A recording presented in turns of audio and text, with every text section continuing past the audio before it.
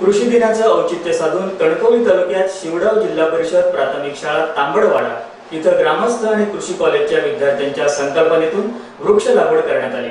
शनिवारी कृषी दिन सर्वत्र साजरा केला गेला। या निमित्तानं झाडं लावा झाडं जगवा हा संदेश सुद्धा देण्यात आला। कृषी दिनाचं औचित्य साधून राजाराम मराठे कृषी विद्यालयाच्या विद्यार्थ्यांनी शिवडाव इथल्या जिल्हा परिषद प्राथमिक शाळा तांबडवाडा इथं जाऊन विद्यार्थ्यांना वृक्ष लागवडीचं महत्त्व पटवून सांगितलं। यावेळी गावच्या सरपंचांच्या हस्ते वृक्ष लागवड करण्यात आली आणि कृषी दिन साजरा करताना वृक्षारोपणाचा पण एक कार्यक्रम आम्ही घेतला होता।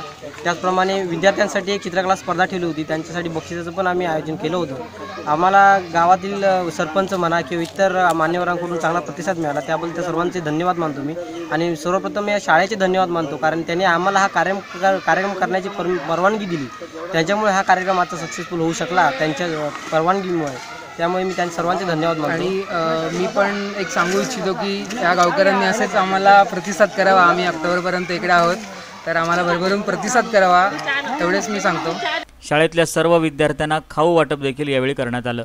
झाडं लावा झाडं जगवा असा मोलाचा संदेश यावेळी कृषी कॉलेजच्या विद्यार्थ्यांनी शाळकरी मुलांना दिला।